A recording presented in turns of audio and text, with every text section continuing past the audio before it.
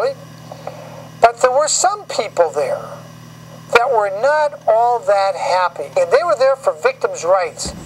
So listen carefully, because the crowd tries to drown them out. Here we go to that clip. France, Belgium, I've seen.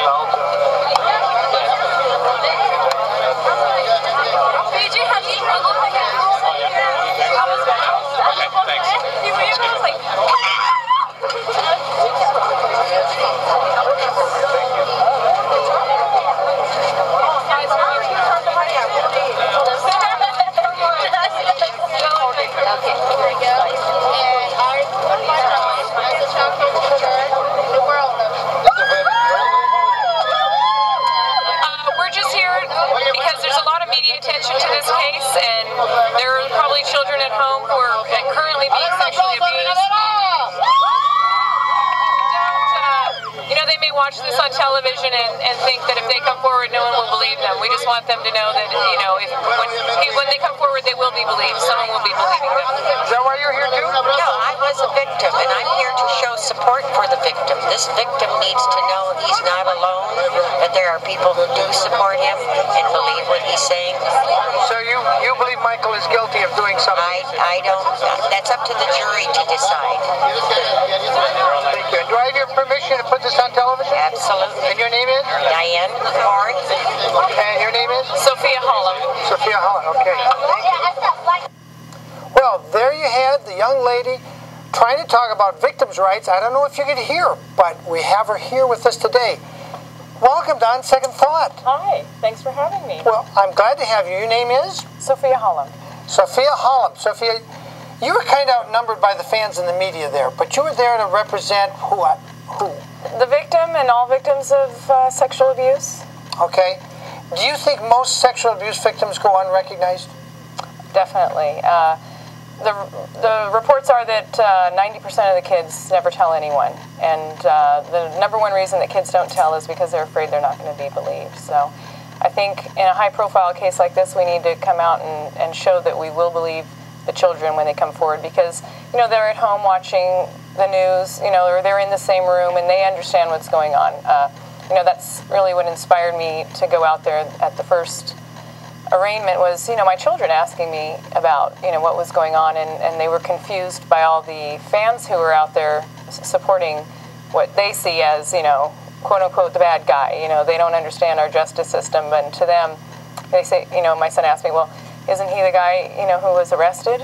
You know, why are they there supporting him? So they didn't really understand that. So if a child's at home being abused, they may see that and think, well, I'm not going to tell anyone because that's going to happen to me. So. But people won't believe them, and the fans will turn out. But most people don't have fans like Michael Jackson. Exactly. And this boy doesn't have a fan club, so. Now, this particular boy, he was supposed to be dying of cancer, wasn't he? The doctors were telling him? Yeah, he had, I think it was kidney cancer. Some kind of disease, and they said, you're not going to live. And Michael Jackson took him out there. He lived on the ranch. I believe his mother lived there, too, in a guest house with them. He got to go to the Michael Jackson private theater, which is pretty nice. I've seen it. I've been in there. He got to go to the carnival, the zoo. He got happy, and the happiness changed him, and his cancer went away. That's the story we're getting now, isn't it? You know, that's what we've seen, you know, in the news. I'm not sure that good feelings alone can cure cancer, but it definitely helps to have, you know, to feel loved and cared about, right. Be really be special. Happy when you're and happy when you have cancer, correct? Yeah, one doctor wrote a whole book about laughing. He said, laugh your cancer away, and I can't remember. He's a medical doctor, not some quack. So apparently this boy got very happy. Do you think this boy really was abused in any way by Michael Jackson? Well, I think we have good reason to believe that he is, and you know, it's not for any of us to decide his guilt or innocence. But I think when a child tells someone that they've been abused, that, you know, they're doing the right thing. You know, the police should believe them, and especially when they've received, you know, corroborating evidence and such, and bring it to trial and let the jury, you know, decide. When the ex-wife's accusing the dad of sexual abuse, well, you know, there's so much that goes down that never gets on TV because it isn't politically correct. But I'm glad you came. I'm glad you had a chance to get your voice out. And I would like to have that other lady back on, privateparts.com, and give her a chance.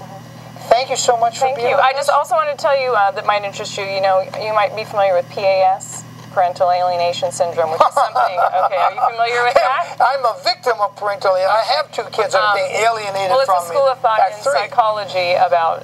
Anyway, the expert on this, his name was Dr. Gardner, and he spent a lot of time, like you just say, in divorce disputes and children who, you know, they feel like it's to get back at the father, etc. Well, he actually was the doctor who interviewed the first boy from 1993.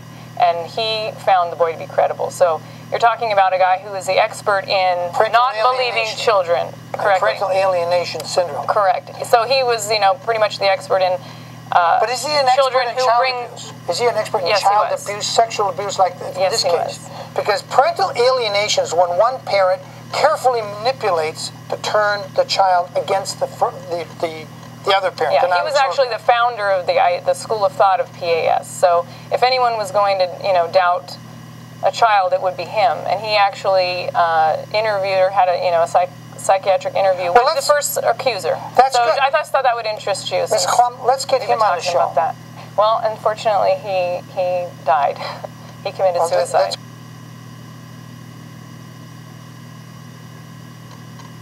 It's going to be hard. Yeah. Why would he have committed suicide? I don't know. But when did that happen? About, I think it was 5 years ago. Dr. Gardner committed suicide 5 years ago? I think so. And he examined this boy? No, not this boy. The first accuser. Oh, the first accuser 10 years ago. Okay.